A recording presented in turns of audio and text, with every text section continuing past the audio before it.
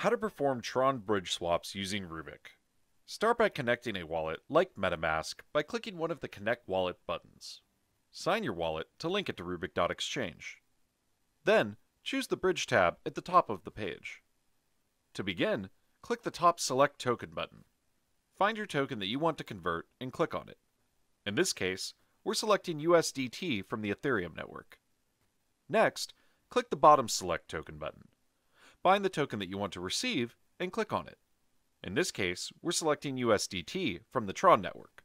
Next, click on the settings icon on the top right corner of the trade window.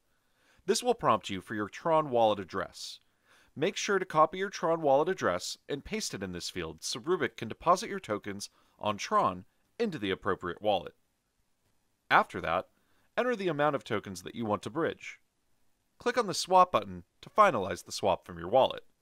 Then, click on the Confirm button to finalize the transaction. You will need to wait a few moments for Rubic's bridge feature to set up your bridge swap. You will then receive a prompt that your trade is in progress. You can click on My Trades to check the trading status. You can refresh the My Trades page to see updated status reports on all of your transactions.